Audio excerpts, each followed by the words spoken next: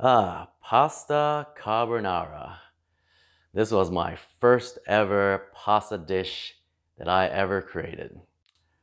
13 years old, home economics class, partnered with a girl named Jolene. It was certainly something special. The way that pasta just folded into those eggs. Right, pasta carbonara.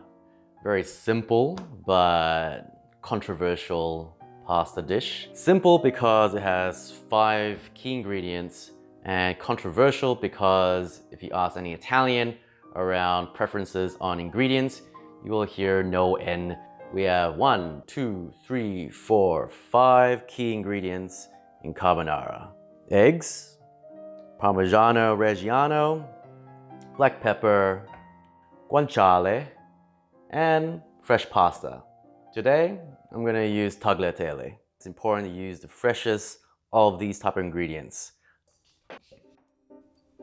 The first part I'm gonna do is create the carbonara sauce, which is made from eggs.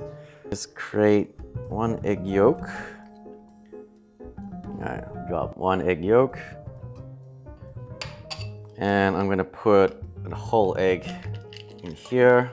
If you want that kind of extra oomph to it, then by all means just add more yolk to egg ratio. Next up, we're gonna add some Parmigiano Reggiano cheese to the mixture. Just a liberal amount. I think you keep going until you can't see your eggs anymore. That's the rule of thumb that I go with. Sprinkle black pepper.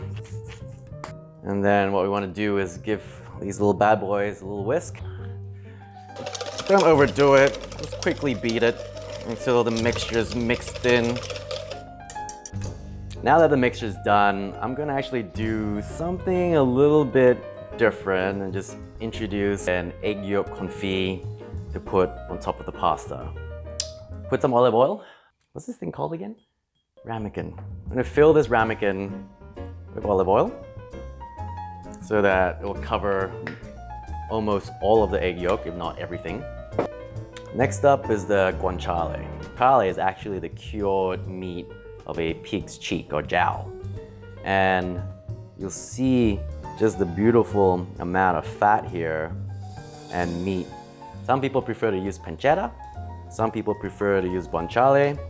I personally prefer guanciale just because it has a little bit more or that much more fat coated. Carbonara only has 5 ingredients, so you're reliant on essentially 1 ingredient to give it a lot of its flavor, and that's the guanciale. It's fairly thin sliced chunks, and what I don't want to do is have it too thick, then all you taste is just the guanciale. I want it more to complement the pasta and the egg. All right, check this out. Look at that beautiful fat coming through. It's a half fat, half meat. I think that's the ideal proportion that you want to see in a guanciale. Oh man, check this out, how oily my hands are just from cutting the guanciale. That's just oily goodness right there. Jolene, Jolene, Jolene. A little portion of olive oil. Add in the guanciale. You see the fat just rendering now. You don't want it to be too high heat, right? So you want high enough where they start sizzling, and then you want to turn it down a little bit more and just let the fat render. You have it too high, it's just going to burn everything and it doesn't give the fat enough chance to melt. Put this in the oven, so I've got it fairly low on 275, and you don't need to keep it on for very long. So 3 minutes and we're done. So I've got to quickly do everything now because the whole carbonara thing is all about timing.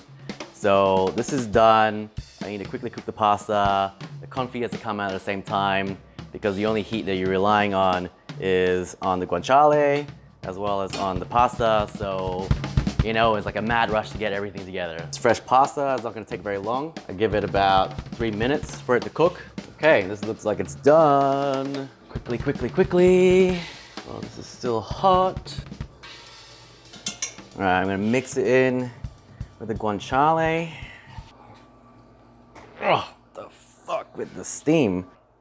Make sure you do not cook this, no flame. You don't wanna cook anymore. You wanna use the natural heat of the pasta and the guanciale to cook. And now I'm gonna put the egg as well. Make sure to give it a good mix. Let the heat do its job. All right, we're done. Let's do this.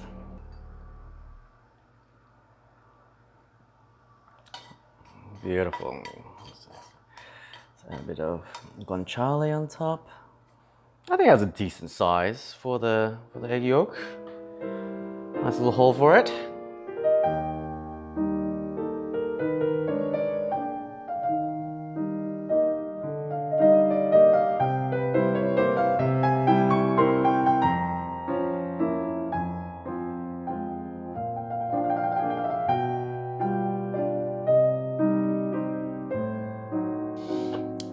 And there you have it.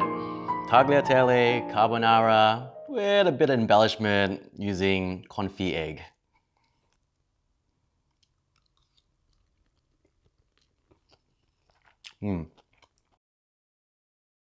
I love the carbonara. Un'altra cosa fondamentale è usare il formaggio giusto. Molti preferiscono il pecorino romano, altri preferiscono il grana padano. Io personalmente preferisco usare entrambi i formaggi. Maybe I can make better.